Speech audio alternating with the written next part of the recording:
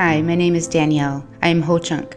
I have a large family that has always provided me with traditions, love, and support.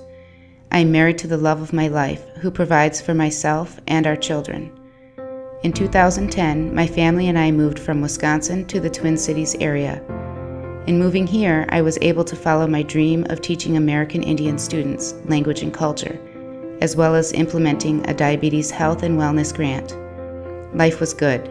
I had it all, right? Wrong. I had it all except my own health.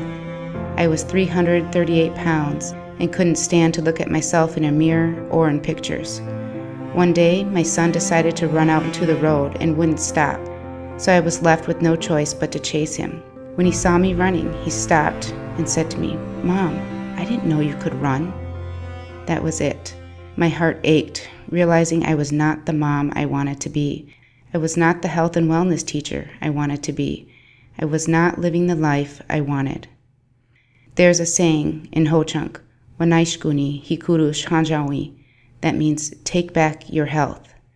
It was time for me to reclaim the health I wanted, the health my ancestors and loved ones wanted for me too.